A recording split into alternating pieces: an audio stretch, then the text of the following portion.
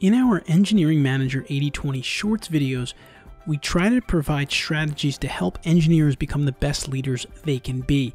And in this week's video, we had the chance to speak with Peggy Hagerty. Peggy's a geotechnical engineer who's had her own business for over 20 years. And in this video, she tells us what was probably one of the most impactful career growth actions that she took, and really any engineer can take. Check it out.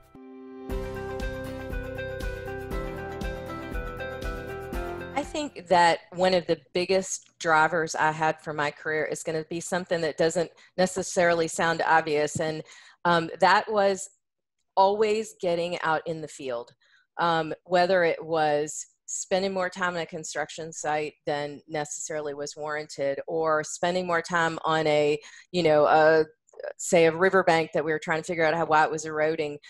Every time that I've gone back and spent a good amount of time in the field when, say, I had been drawn away from it, it always produced benefits in how I saw my job, how I saw what I was doing, how I saw how my role fit into the greater design and construction field, and it always made me better. So for all of you engineers out there, make sure you get out in the field because it will always make you a better engineer.